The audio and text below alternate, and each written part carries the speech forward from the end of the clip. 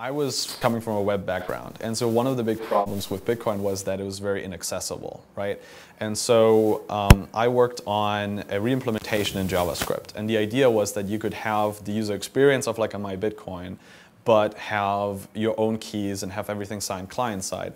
And there are limitations to doing cryptography in the browser, especially at that time. A lot of people were like, this is irresponsible, you shouldn't do this. I think now it's a little bit more accepted.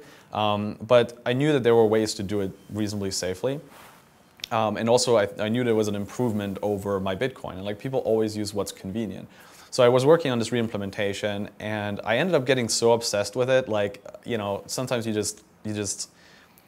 you have some problem or some project you're working on, and it just takes up your whole life. And so I would like fall asleep on the keyboard and like wake up with the keys imprinted on my face and things like that. And I just like, I ate the absolute minimum necessary amount and slept the absolute minimum necessary amount, just coded on Bitcoin all day, on Bitcoin.js. And so as a result, I became one of the first, I think the first person to re-implement Bitcoin, including mining, including the script interpreter, like the entire thing from scratch. And so that gives you a lot of information or a lot of insight into how it works and like what are some of the limitations and things like that. And there was another guy who worked on a Bitcoin reimplementation, Russell, and then of course Mike Hearn, who worked on Bitcoin J.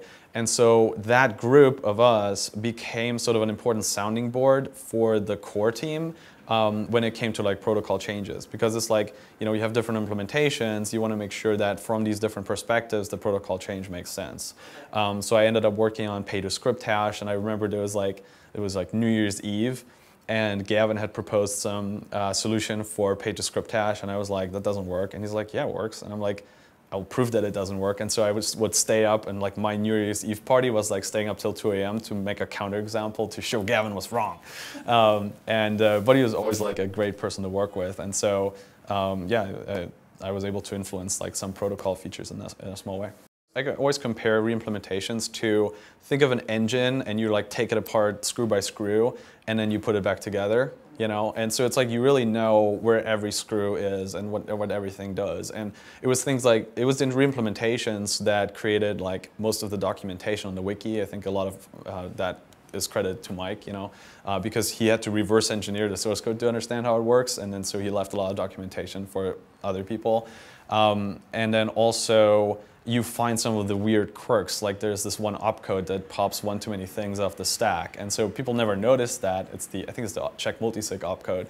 And people never noticed that until they did a reimplementation, and it was like, why does it not work? And like, oh, there's an extra opcode that Bitcoin pops off the stack, so I guess that's just part of the standard now, you know? So it's these like weird, what would be normally a bug, but because it's so hard to change a protocol that's live that people are running all over the world, it becomes just a quirk in the spec.